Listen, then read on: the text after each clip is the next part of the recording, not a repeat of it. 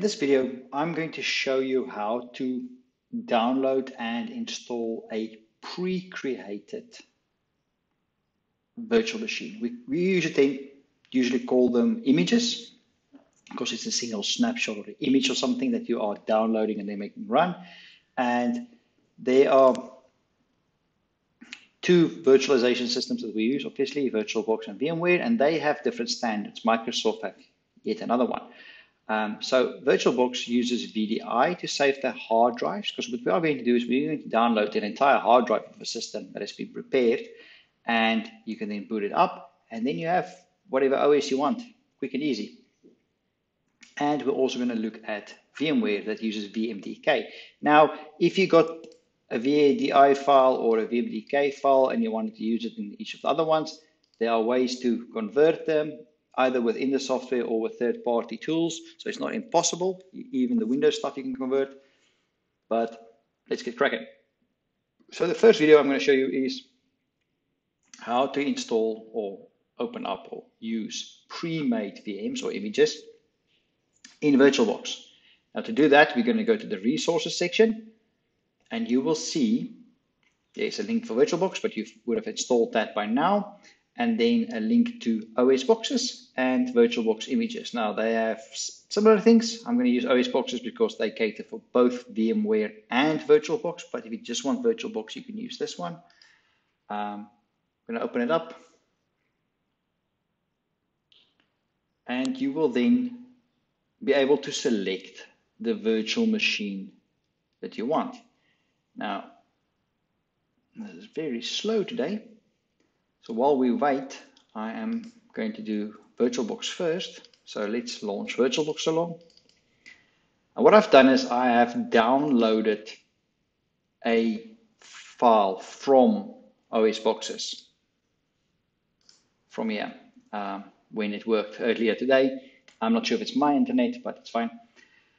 I'm also uploading things, so maybe that's it. So let's get started. Once you've downloaded, you've decided now what operating system you want, and it'll be a whole list of them. I downloaded them into my downloads folder. Let me just find it. I think I moved it by now. No, here we go. So one of them that I downloaded was Deepin Linux, and the other one I've already moved to my documents folder where I do my virtual machine things, but I've placed them on the images. So for VirtualBox, we are going to look at Linux Mint. And in the next video for VMware, we are going to look at Deepin Linux. And as you can see, these got saved as what they call a VMware virtual disk image file. So Windows is smart enough for that. If you look at the properties of this,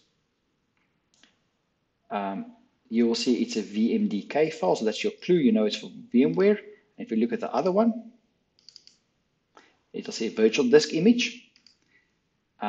It's a little more generic. You'll see it's a VDI file. Then you know, this is for VirtualBox. So it's a quick way to check what it's for.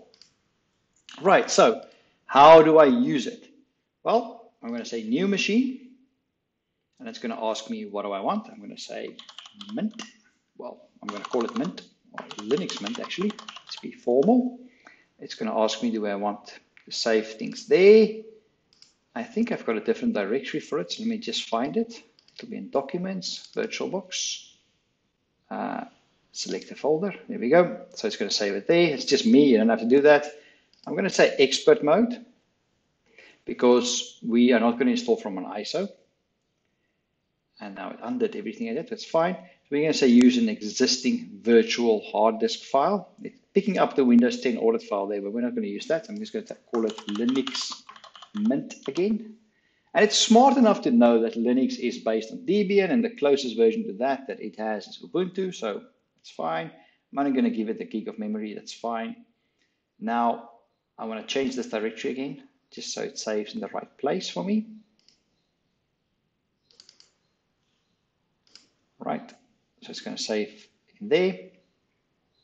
And now I need to point it at the VDI file that we downloaded from OS X boxes. Let's open it now. The site might be slow today, but anyway, it'll look. Let's just try this one as well, just to see if it's working or not.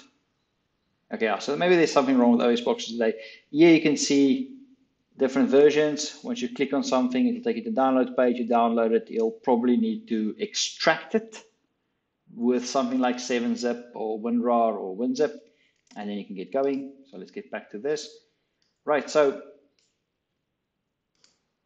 I want to add a virtual hard drive now to this Linux Mint. Obviously, that's my Pi disk VDI. I'm not going to use that. It's a Windows one. I'm not going to use that. I'm going to say add.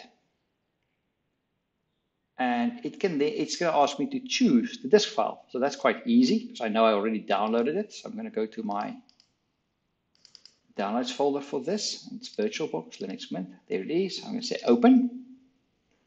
And now I will be able to use this as a disk.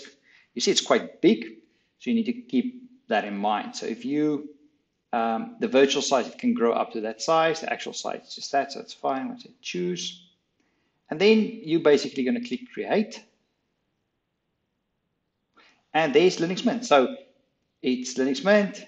It's got the amount of memory that I gave it, which is, I think is just 1 gig. So you can still choose that. You can still choose how do you want it to virtualize. You can choose your netting. So I'm choosing that for that thing. And the hard drive is now. So if I click start, it should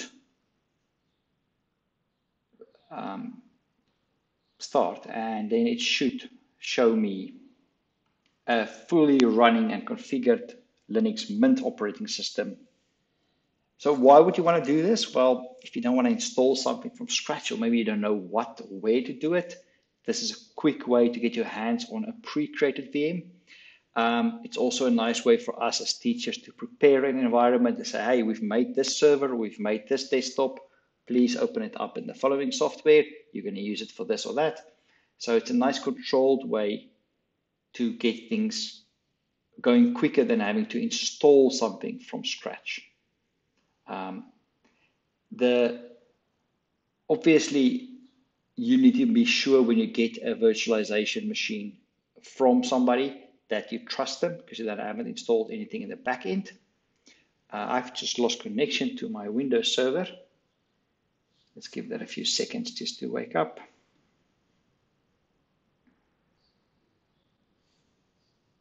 Sorry about that. It looks like my No Machine remote desktop service is having a few hiccups today, so I've swapped to VNC.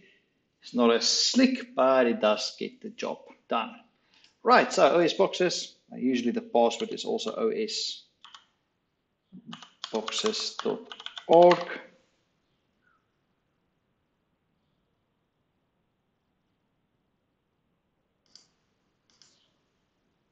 And this should give me Linux Mint within a few seconds.